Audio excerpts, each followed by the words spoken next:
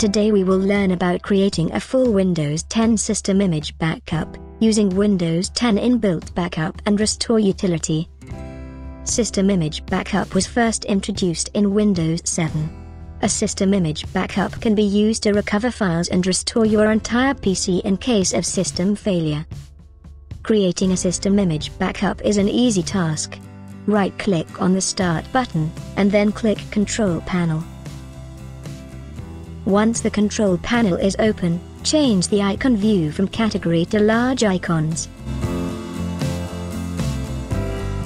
Then click Backup and Restore Windows 7. From the Backup and Restore window, click Create a System Image from the left side pane. A system image is a copy of the drives required to run Windows. You can also include additional drives if you want. Later, you can use a system image to completely restore your computer to the date when you had created the image. However, you cannot restore individual items within from system image, and the data of same drives will be replaced with image backup. So make sure that you don't have any data on the same drives, or move your current data to another location before restoring your system. You will be asked to choose the location where you want to store your system image backup, and you have 3 options to choose from. The first option is on a hard disk.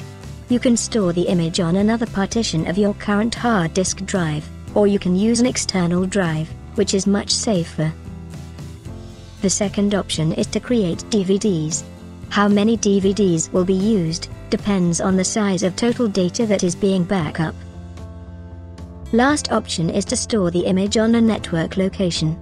If you want to store your system image on a network location, then you may require configuring additional network settings to accomplish this task. I'm going to take backup on a hard disk drive, so I choose the first option, and then select the desired partition or disk, where I want to save the image. The size of the disk or partition must be greater than the image size. Click the Next button, and you will be asked to select the drives that you want to include in your system image. As I told you before that you can include additional drives in your system image backup, but generally we use system image just to save a copy of our Windows partitions, which in my case now are the System Reserved Partition and C drive, and both are selected by default. If I check an additional partition, like E drive, then all the data of this drive will also be included in the system image, and later if you restore your image, then data on this drive will be replaced with current image backup. After selecting the desired partitions, click the Next button, and you will be asked to confirm your backup settings. If everything seems fine and you don't want to modify any additional settings, then click the Start Backup button. The time duration of backup depends on the partitions and data size.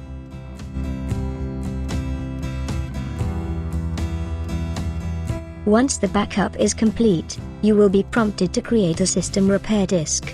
A system repair disk is used to boot your computer in case of system failure. This system disk will include recovery tools, which will help you to recover your Windows from some serious error, or restore your system from a system image. Insert a USB drive, and then click Yes.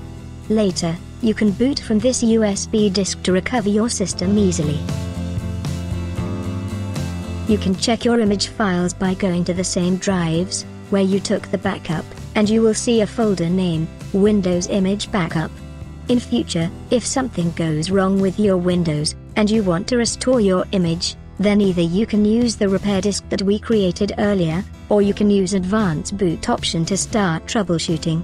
You can watch our another video about booting into Windows using Advanced Startup options. You can also boot into Advanced Startup options through your current Windows session. To do this, right-click the Start button, point to Shutdown or Sign Out, then hold down the Shift key while clicking on Restart button. Click Troubleshoot, and then click Advanced Options. After that, click System Image Recovery. Your computer will restart and you will get into System Image Recovery.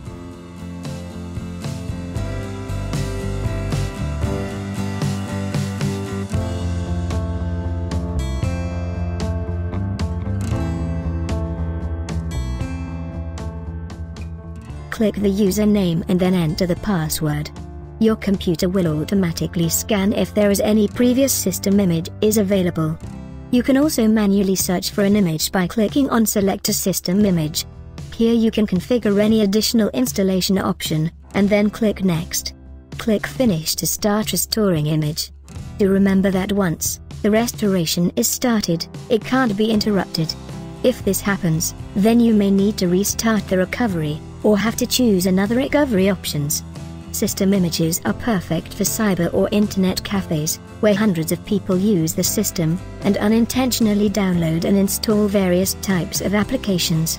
Then the administrator can use system images to restore computers to previous state in a few minutes.